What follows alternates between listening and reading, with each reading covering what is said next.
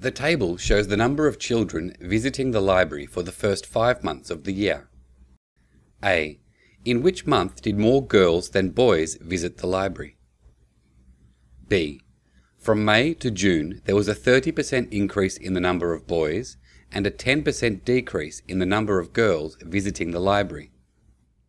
What was the difference between the number of boys and the number of girls visiting the library in June?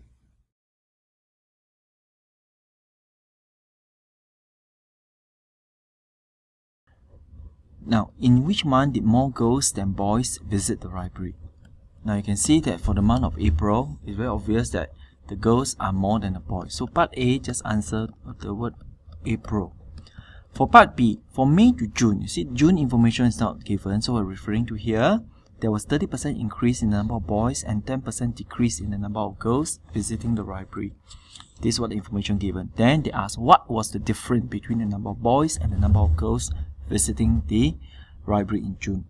So, number of boys in June, I can have 20 plus 30% increase, right? I will have 20 plus 6 and have 26. Now, for the girls,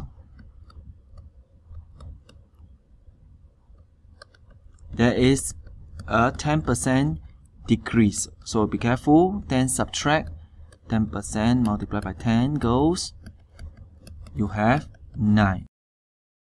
Now the question is, what is the difference? So you can say the difference, you have all the information, the difference between the number